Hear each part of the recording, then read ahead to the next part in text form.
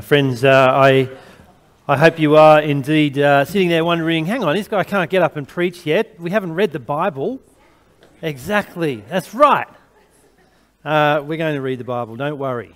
We're just going to do it a little bit differently this morning. Some Bible readers will jump up at appropriate times. We're also going to pray. What we've just sung, we sang that we kind of sang a prayer that God would glorify himself through us. And let's pray that he glorifies himself through what we're about to do now. Let's pray. Father God, indeed, we ask you to glorify yourself through us this morning, through the words that we say, through the way that we interact with each other, through the way that we respond to your word. Glorify yourself through my words as I seek to proclaim yours. Glorify yourself, Father, as we gaze upon the wonder of what you have done for us in Christ Jesus. Amen. Well, how does it feel when the idiots are in charge? I don't know if there was any connection to what Howard was saying about staff team before. How does it feel when the idiots are in charge? When you can see the foolishness of people in power and you see how their foolishness affects others. It causes pain, it causes distress, it causes death and destruction. And it seems like there is not a darn thing that you can do about it. The world that we are entering into in this book of Esther is a world of powerful fools. It's set in a time when God's people, Israel, were in exile and they'd been deported from their homeland in Judah. Jerusalem, their city, was gone and the land was far away. Babylon had long defeated them, destroyed their temple and their city. Time had marched on, and even Babylon could not resist the fate of time, and the Babylonians had fallen to the Persian Empire. And Xerxes, the present king, was hard at work displaying his power to the world. The book of Esther opens with an extravagant scene of exhibitionism. For 180 days, Xerxes had been displaying his power and his wealth. Perhaps it involved a royal tour around his 127 provinces. It certainly involved a whole load of wine. But men and wine and egos are a dangerous mix. And when Xerxes has had a skinful, it's skin that is on his mind.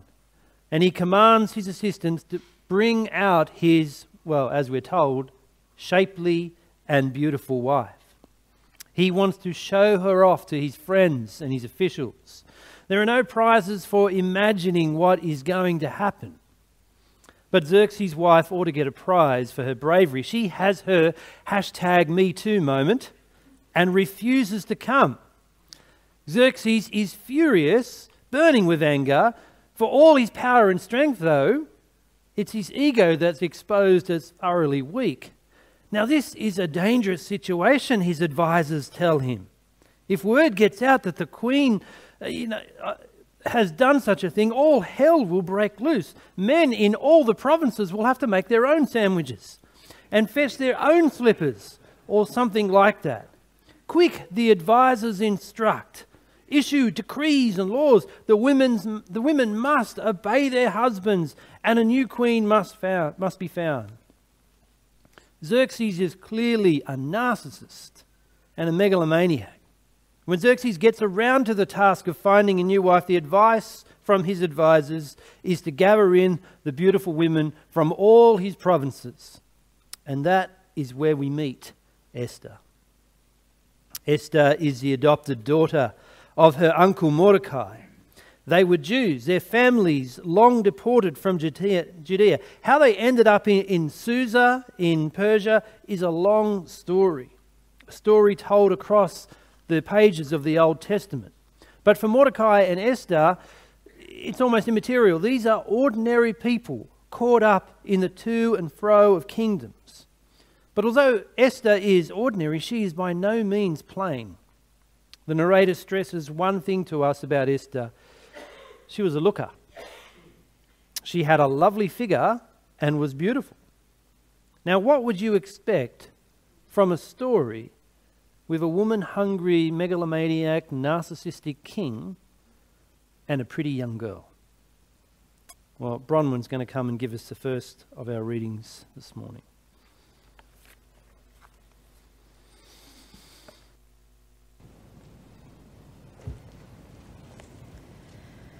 All right, let's read together Esther chapter 2, starting at verse 8.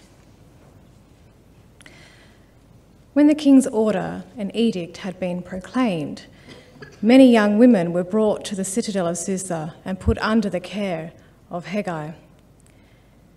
Esther also was taken to the king's palace and entrusted to Hegai, who had charge of the harem. She pleased him and won his favour. Immediately, he provided her with her beauty treatments and special food. He assigned to her 7 female attendants selected from the king's palace and moved her and her attendants into the best place in the harem. Esther had not revealed her nationality and family background because Mordecai had forbidden her to do so.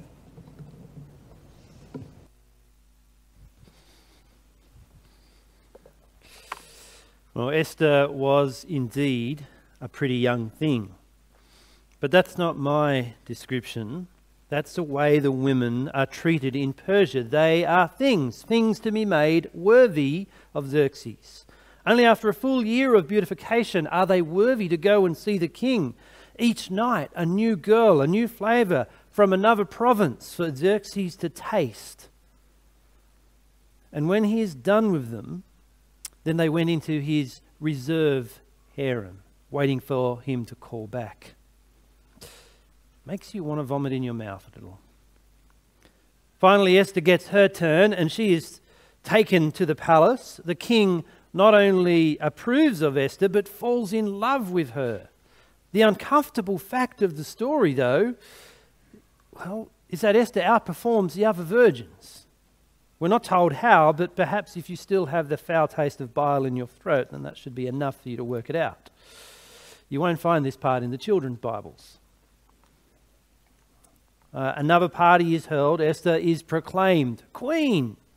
But who she really is, a Jew, the adopted daughter of Mordecai, that's a secret for another day. Now, as you read the story at this point, you're meant to wonder, what is all this for? What is happening here? There are no tactics played or moves made to make whatever happens. It just seems to happen. Esther, the girl from nowhere, has been carried along all the way to the throne. Orphan, adopted and nubile, but now the queen of Persia. And things just happen for her uncle Mordecai too. He happens to be in the right place at the right time to hear of a plot to assassinate the king. And he passes off the intelligence to Esther. She tells King Xerxes, and the plot is put down. The conspirators are executed. It's all written down in the daily records of the king's court, and yet Mordecai gets forgotten. And again, you're left to wonder, why did that just happen? Is this story just documenting how life is? You know, you win some, you lose some, stuff happens, you play your part, you have no control. Well, don't worry, more of this sort of thing happened. The king honours someone else, not Mordecai. Haman the Agagite is honoured. Again, there is no reason given. It just happens. Haman is made second in command of Xerxes' kingdom, and everyone is meant to bow to him, and everyone does, except for the guy Mordecai. Maybe it was because Haman was honoured and Mordecai was not. Or maybe it was because Haman's background, he's an Agagite, That means he's a descendant of King Agag, the Amalekite king. So he's an Amalekite descendant, the ancient enemies of the Jews. We don't know, but Mordecai doesn't bow. And it sets off a situation of terror. Haman learns of Mordecai's refusal and his Jewish background, and his anger is boundless. It's not enough just to kill Mordecai. No, he wants to wipe out the whole race. But Haman's rage is careful and superstitious. He casts the lot, rolls the dice, and he's trying to find out the right time for him to strike. The lot falls to the 12th month, the month of Adar. And so he goes to the king with a deceitful message about the Jews. They can't be trusted. They're different. Strange. They set themselves apart. They're not like us. They don't deserve to live. They need to go. Let me wipe them out for you. All of them. It takes surprisingly little effort to have Xerxes agree. He even hands Haman the power to write the law himself, a law of the Medes and the Persians, no less. It cannot be revoked. Every Jew, man, woman, and child is to be killed on the 13th of the month of Adar. The law is published, the decrees are sent out, and again the wine flows. And again, is this how life works? You do something good, save the king, it goes unrecognized. You do something foolish, refuse to bow to a stupid official, and you set off a course of destruction for your entire race. Is this how life and fate are worked out? Are we all just one roll of the dice away from life and death? Let's ask the story. Bronwyn's going to read to us from chapter 4.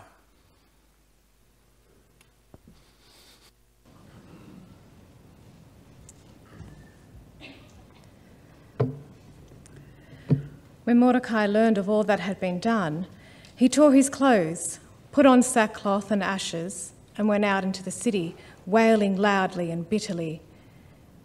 But he went only as far as the king's gate, because no one clothed in sackcloth was allowed to enter it.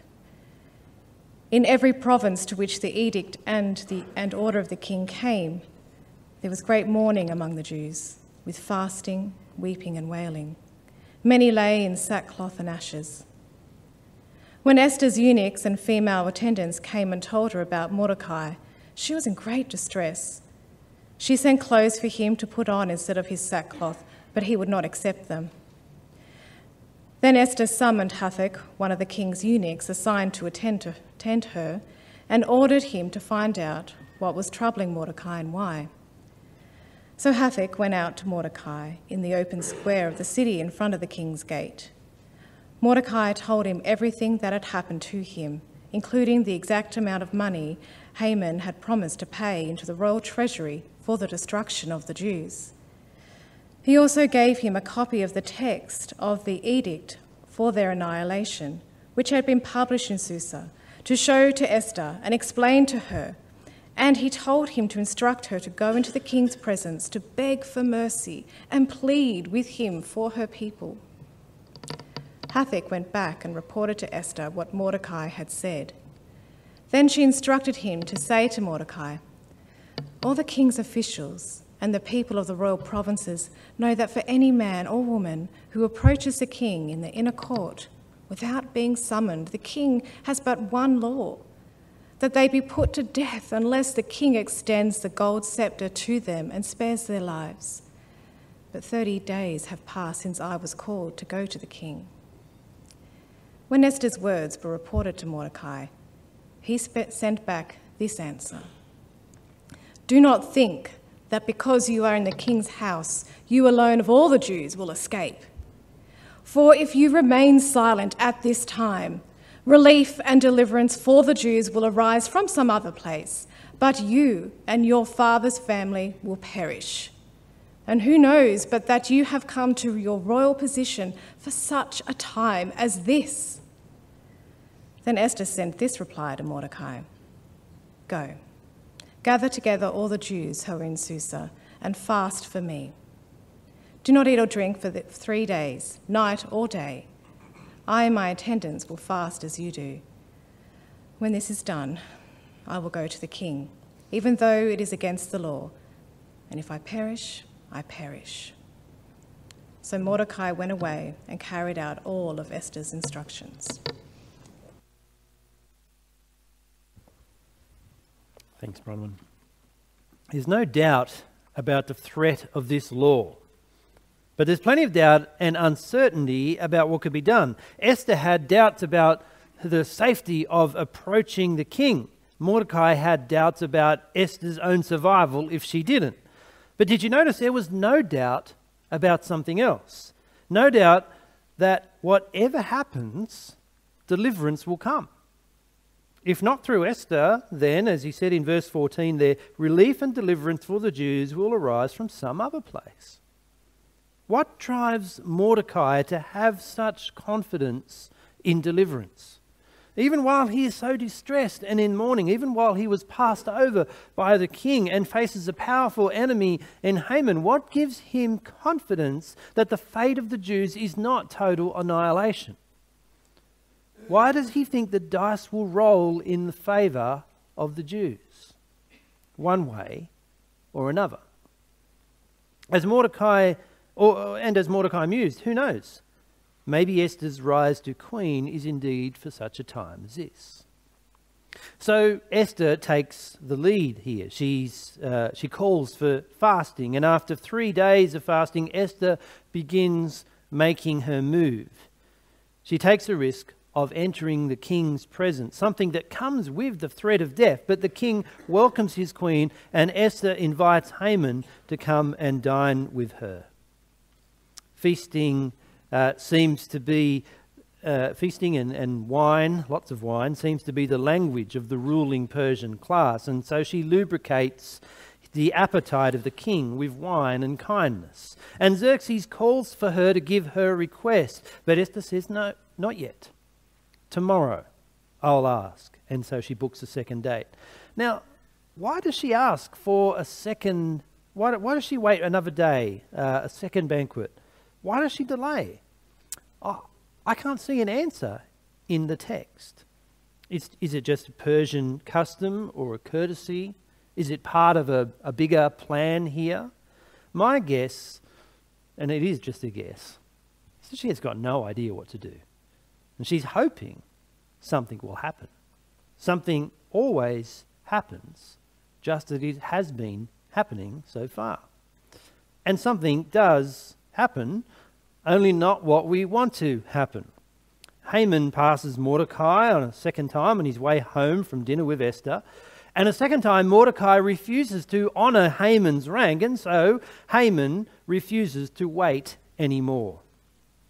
On the advice of his wife and friends, who have no reason to doubt Haman's good fortune, everything's been going in his favour so far, Haman prepares for Mordecai's death with a giant pole erected outside his house, and Mordecai will be impaled on it the next day. Now everything is set for a showdown. The tension of the story kind of wound up for us. Will Haman get Mordecai? Will the king grant Esther's request? Will the deliverance that Mordecai spoke of actually come? Esther fasted before she feasted with the king and with Haman. And we have fasted long enough, waiting for the events to turn in the favour of our heroes. So now it's probably time for the entree. We're going to read chapter 6, and Jen's going to come and read it to us.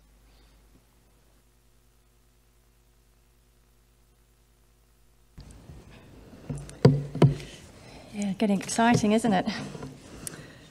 So chapter 6 from Esther. That night the king could not sleep, so he ordered the book of the Chronicles, the record of his reign, to be brought in and read to him. It was found recorded there that Mordecai had exposed Bigthana and Teresh, two of the king's officers who guarded the doorway, who had conspired to assassinate King Xerxes. "What honour and recognition has Mordecai received for this?" the king asked. "Nothing has been done for him," his attendants answered. The king said, "Who is in the court?" Now Haman had just entered the outer court of the palace to speak to the king about impaling Mordecai on the pole he had set up for him. His attendants answered, "Haman is standing in the court. Bring him in," the king ordered.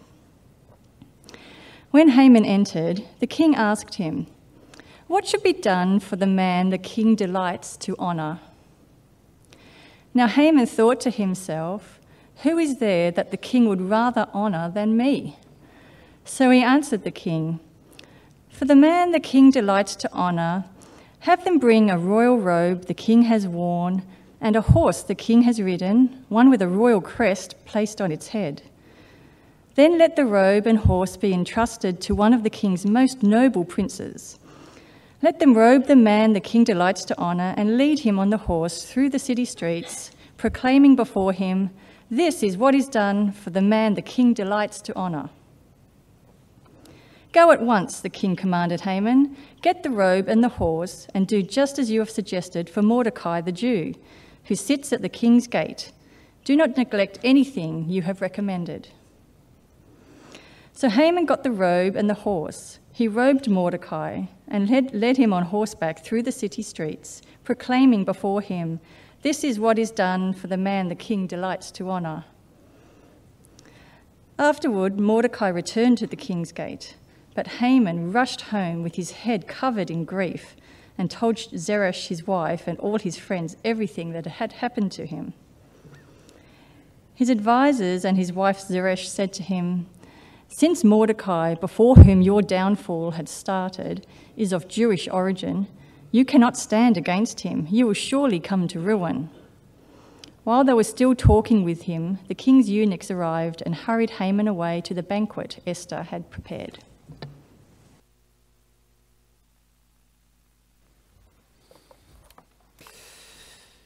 It really does seem like fate and random circumstance falls both ways, doesn't it? And how satisfying it is to us when we see an enemy humiliated. How many times have you wished that you could come around that corner, that bend as you're driving, and see the car that zoomed past you only minutes earlier on the side of the road in front of the flashing blue lights? How many times have you dreamed of that? See, Haman's humiliation kind of restores our hope for a time in this story. We might even be tempted to say, about time. As if we expect fate to be even-handed. As if, like Mordecai, we expect deliverance to come at some point. But why? What drives us to expect deliverance for these Jews? I guess it depends on where we expect deliverance to come from. Now, the humiliation of Haman, it whets our appetite. And he's whisking away towards to the second banquet with Esther and Xerxes at the end, gives us this ominous sign. The main course is being prepared. Now, just as fate seemingly took Esther away to the king's harem, now it seems to be taking Haman away as well. And so another meal is prepared and the wine is served. And the king calls for Esther's request again. And this time it comes in hot. Esther's words cut into the air and sober up this gluttonous king. And she says, "Grant me my life. This is my petition. And spare my people. This is my request. For I and my people have been sold to be destroyed, killed, and annihilated." The wine in Haman's mouth suddenly turns sour. The king demands to know who would dare to do this thing, and Esther sums up the man and names him an adversary and enemy, this vile Haman. Now, my guess is that the wine in Haman's mouth now sprays out into the air. He's cooked, and he knows it. Begging Esther for his life only enrages the king all the more, and Haman's now famous pole gets its first use, and he is impaled. Well, the tide has turned. The circumstances now flow the other way. And while the law of the Medes and the Persians cannot be repealed, more laws can be made to countermand the previous ones. This time, Xerxes lets Esther and Mordecai write and seal the laws with his own signet ring. Laws that enable the Jews to defend themselves against their enemies. When that day of Adar comes around, they do just that. And across the provinces, thousands upon thousands of their enemies are defeated. The story of Esther, it's a ripping tale, and we just cannot do it justice in our flyover this morning. It's a rich, rich story that I want to encourage you to read for yourselves a few times. There's so much more detail than we can possibly cover. But is it just a good story and not much more? There are big questions that get asked about this book all the time. Right throughout the book, there was no mention of God. There were hints, of course, weren't there? I mean, Mordecai's certainty of deliverance from one place or another. Esther's fasting, that's kind of what you do alongside prayer. But all of these are only small hints, aren't they? And few and far between. The thing about this story is it really does seem like a bunch of stuff that happens. And while we might make out the unseen hand in the background, appealing to it to say, look, there's God looking after his people, it just doesn't seem to cut it as a way of saying this book has its place in the Bible. We expect more. We expect to see more. Outside of the Bible, if this was just a story in isolation, this story about Esther and Mordecai and Xerxes and Haman, it is just a really cool story about a difficult time when the Jews got lucky and things worked out. Sure, Esther was brave, but people are often brave when their lives are threatened.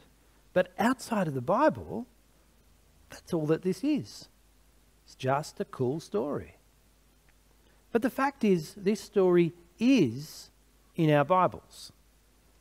The setting to this story is bigger than the 127 provinces of Xerxes. The setting of this story goes back well before the Persian Empire, well before the predecessors of the Persian Empire, Babylon.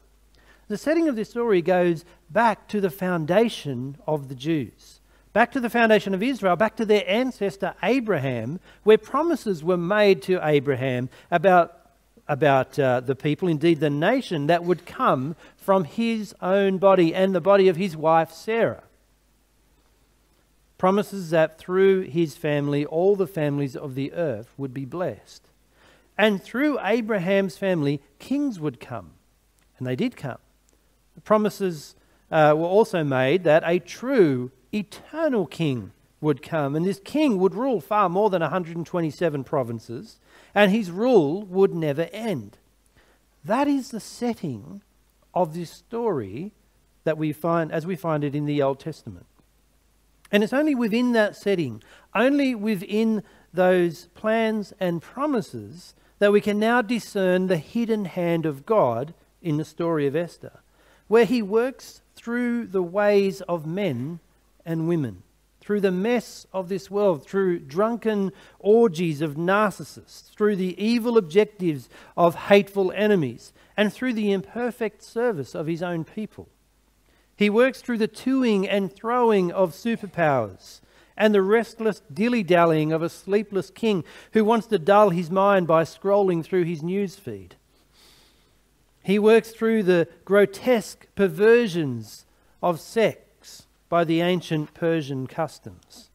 He works through the foolish maxims of the law of the Medes and the Persians. He works. God works in all these things, in all things, to keep his promises, to fulfill his promises, to deliver his people.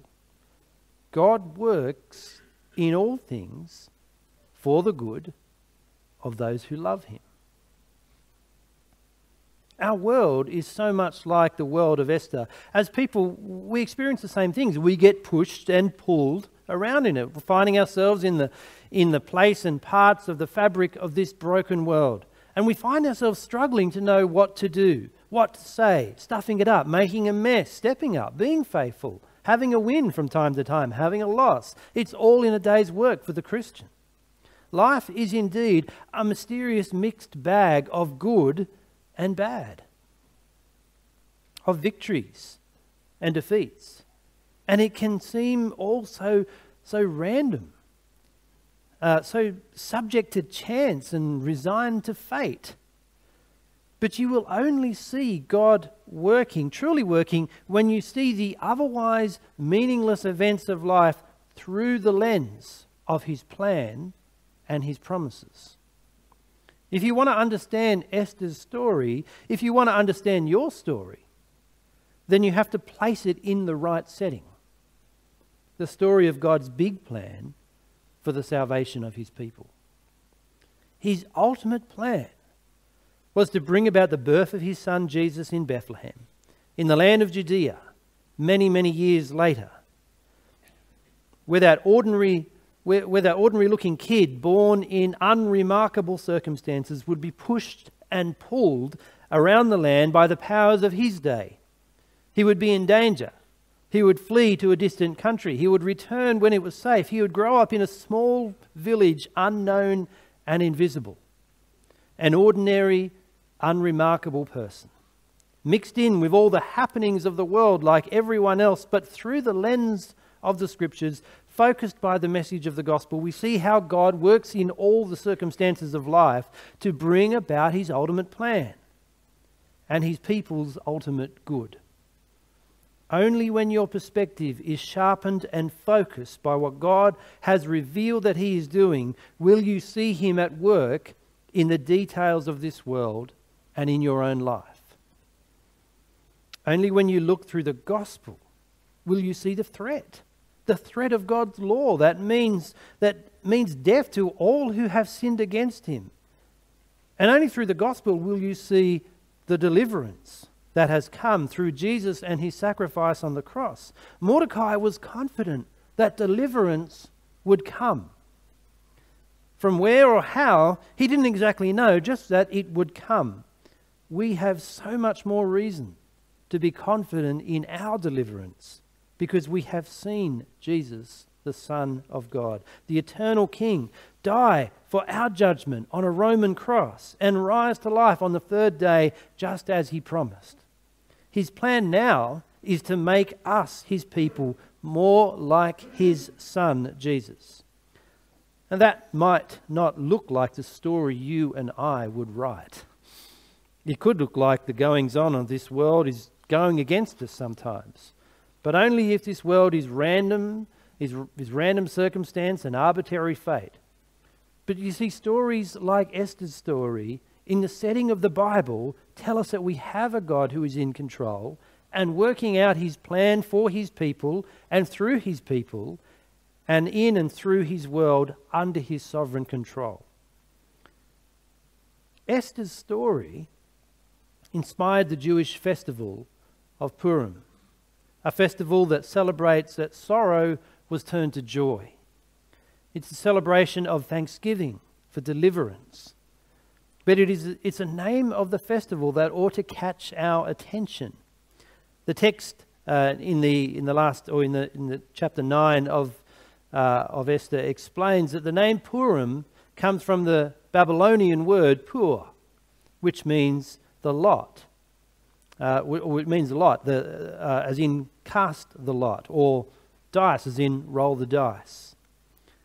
It was Haman who cast the lot. He rolled the dice to discover fate's choice of the day that he should slaughter the Jews. But fate failed Haman.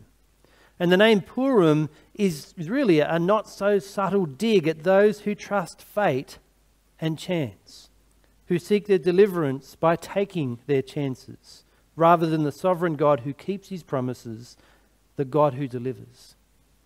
Jews like Mordecai knew that fate, chance, rolling the dice meant nothing. And he said, deliverance will come. He knew where it comes from. And so do we. Because when you know the God behind it all, you know there is no random circumstance or arbitrary fate.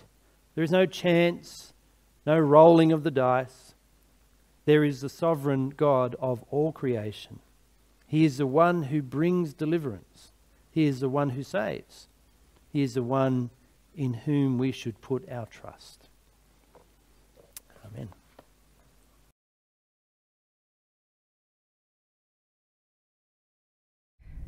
You have been listening to a Bible talk from Lower Mountains Anglican Church.